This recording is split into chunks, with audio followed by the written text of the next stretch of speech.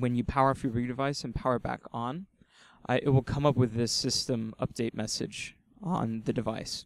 And you are going to want to click OK. It'll take you to right here, and it'll start downloading the update package for the newest version.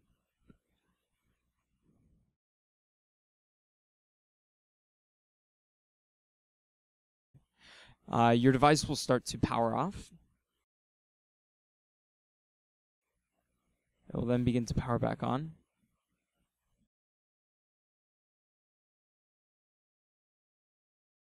It'll begin to check for an update. It'll verify it.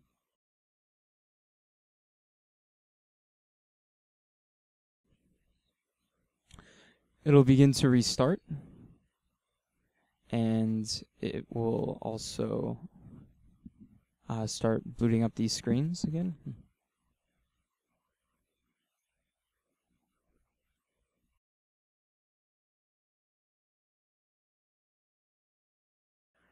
It will begin to optimize all your applications. It'll then finish to boot up, and it will take you right back to the home screen.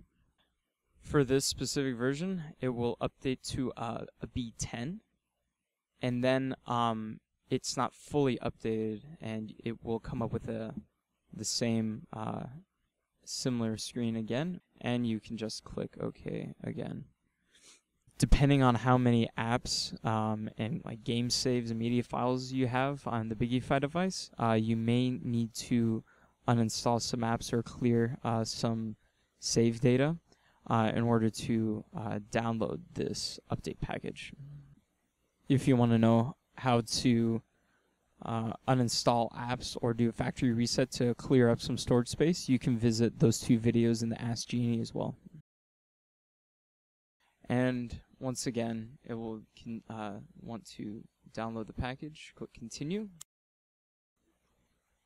After it downloads the update package, it will restart, apply the update, restart again, and then begin to optimize your applications, which will then, after it is finished, bring you to the home screen once again. If you want to check for updates manually, you can go to the All Apps tab, click on Settings,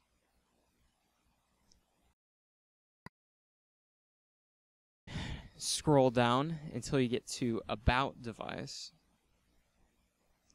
click on that, click on System Updates,